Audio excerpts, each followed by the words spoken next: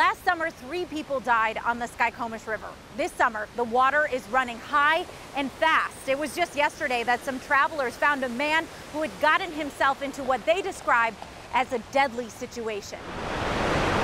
In the woods, company can be hard to find.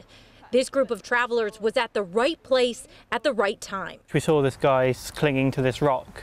Yeah.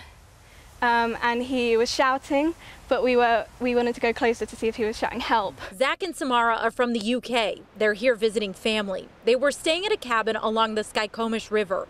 That's where they spotted a man in the water. He was on this rock clinging for his life because he was about 2 meters away from Canyon Falls, which was just this sort of waterfall that goes through this sort of rocky canyon. Basically looked unsurvivable. Their friend Josh, who grew up in Washington, called what happened a coincidence. We were actually slowing down to show them this is the waterfall where people die, and then there was a guy there, and we could see him yelling help from the car. The group just got feet away from the man, hoping to assess. We weren't going to be able to save him. We didn't have any rope.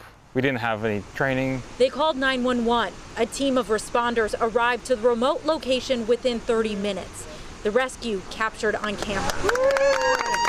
He got the loop around himself with one hand, and then I think they just told him to let go because he just let go, and then they pulled him up. But this, half a second after he had let go, he was already on the rock. The 2 travelers witnessing the dangers of the Skykomish, leaving this group with a message to stay out of the water. Just don't always respect the fact that if water is at your waist, it can pin you down, right? He couldn't make any headway upstream, and then if he had taken even one step downstream, he would have been over the falls.